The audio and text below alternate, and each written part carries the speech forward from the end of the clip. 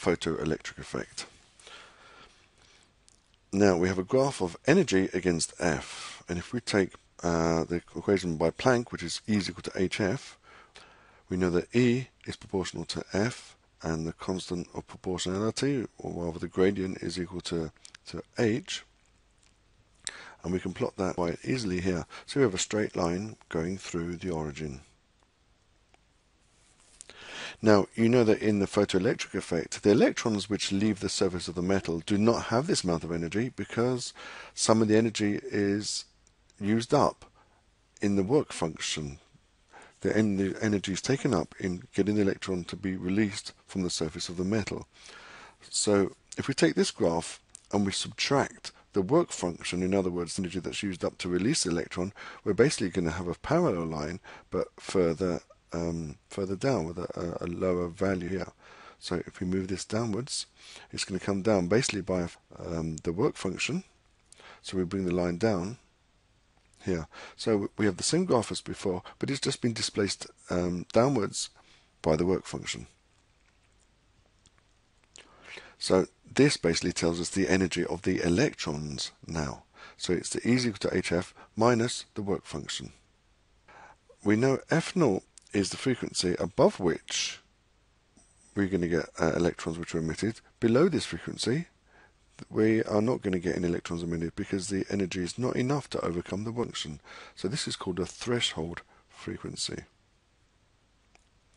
So this is where the photoelectrons have enough energy to escape the surface with this frequency, and they just have enough energy. At high frequencies, they have more than enough energy. In this part of the graph, there are no photoelectrons which are emitted, basically because they do not have enough energy to overcome the work function. So we need to look at an experiment which basically is able to measure this. Here we have a metal plate, this negative metal plate with electrons on it. Then we have a positive plate on the right hand side, and we have a battery here which has charged these plates. So what happens? The light lands on the metal plate and gives energy to the electron. This is purple light, this is violet light, so it gives enough energy to be released and goes to the other plate. Now, it's completed the circuit, so what we're going to get is the photocurrent. Basically because the electrons are able to go from the cathode, which is the negative plate, to the anode, which is the positive plate. So when the electrons are being emitted from the cathode, they have the energy to cross the anode. But we want to find out how much energy exactly they have. So we basically put a reverse voltage to try to stop them. So we have to try to stop these electrons. And by putting a voltage to stop them, we know exactly how much energy they have. We swap the polarity of the battery, the cathode, which was here, and this is the anode. We're now making the anode negative with respect to the cathode. So the electron leaves and then basically is not able to go all the way across because it's repelled by the anode. So by reversing the potential difference, we make the anode negative enough, or by the Vs is a stopping voltage, to stop even the most energetic electrons. But this is too much. We need to put a stopping voltage which is just enough to register zero photocurrent. So the stopping potential, Vs, tells us the energy in electron volts that the fastest moving electrons have after they have overcome the work function to be ejected. And then if they're able to overcome the reverse potential, then a current will flow. So you basically have to increase the reverse potential until the current goes to zero. Then you know precisely how many electron volts the electrons have. So if Vs is measured when the current is reduced to zero, then we've basically found the energy of the electrons. For example, if the stopping voltage must be increased to 4 volts to stop the electrons, it means that these electrons must have a kinetic energy of 4 electron volts. Of course, that's measured in electron volts. You want to change to joules, you multiply by the charge on one electron. So let's go back to this graph again. This is a graph we have of the stopping voltage against the frequency. At a high frequency, the electrons have a lot of energy, so you need a large stopping voltage to stop them.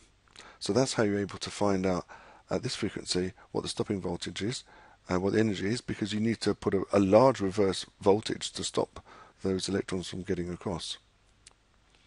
F0 is the threshold frequency.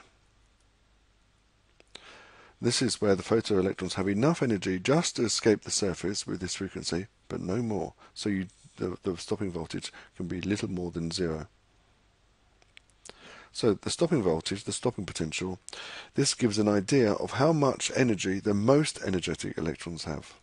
There are no photoelectrons emitted in this part of the graph because it doesn't have enough to overcome the work function.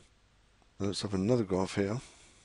This time we're going to measure the kinetic energy. We've got the stopping voltage Vs, which is basically the energy they have in electron volts, and multiply it by the charge on an electron. This gives the kinetic energy in joules.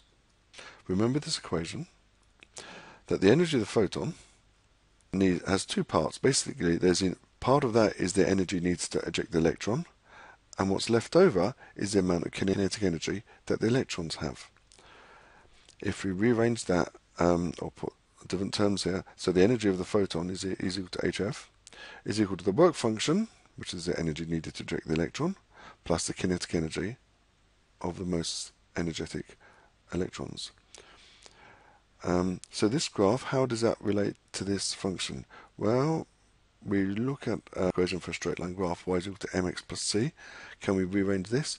Well, the y-axis is the kinetic energy, which is this term here. The horizontal axis is f, which is this term here. So we just need to rearrange there. So the kinetic energy, which is the y term, is equal to h times by f, which is f is the horizontal variable, and the work function is going to be the intercept, which we know as being the negative value here. So that's why it's going to be a negative value. So the gradient is equal to h. The intercept is equal to the work function. But what happens when the kinetic energy is equal to 0? Well, by this equation, when this is equal to 0, hf must be equal to the work function. So hf0, which is particularly the threshold frequency, is equal to the work function. So K is equal to hf minus the work function, which is hf0. And we can rearrange it this way, of course. So remember, the gradient is equal to h. The intercept is equal to the work function. And the work function is equal to hf0. This is for a kinetic energy against frequency graph. What happens if you have a different metal surface? Well, the work function is going to be different, so this value hf0 is going to be a different value. Notice that here the gradient is equal to h. What's going to happen? Well, the graph is basically going to shift. You're going to have a parallel line which is going to have the same gradient, but it's going to have a different work function and a different threshold frequency. So this line basically moves to the left as far as the intercept of the x-axis is concerned. It's a parallel line, so it's going to have the same gradient. But this new work function is going to be less. In other words, it's going to have a lower threshold frequency, which means it's easier to get electrons to be ejected from the surface of the metal, which means it's probably a more reactive metal. Let's go back to the Vs, the stopping voltage against frequency graph. This is the line we have again. Threshold frequency. Now we know Ke is equal to hf minus the work function, and we know that EVS from this graph, which is kinetic energy, remember from the kinetic energy, is equal to hf minus hf0, which this is the work function. However, this is not EVS, this is Vs.